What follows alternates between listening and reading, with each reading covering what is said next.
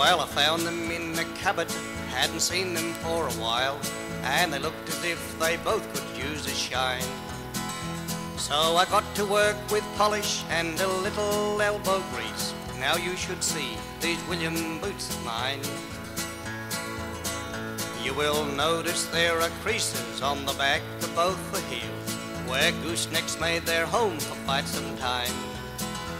And the dark stains on the uppers, which the polish cannot hide, tell a bushman about these William boots of mine.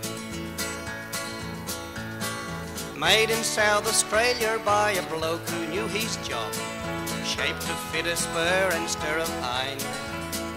Oh, they've done their share of swimming in the Diamantina floods, still like silk, these William boots of mine.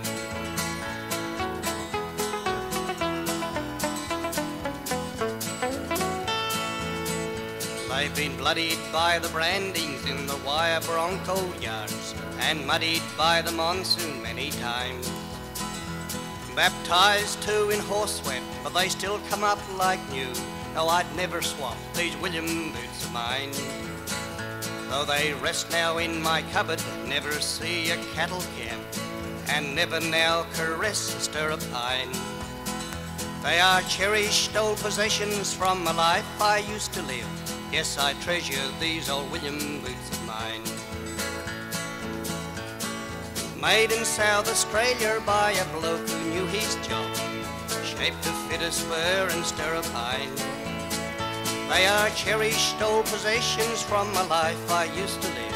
Yes, I treasure these old William boots of mine.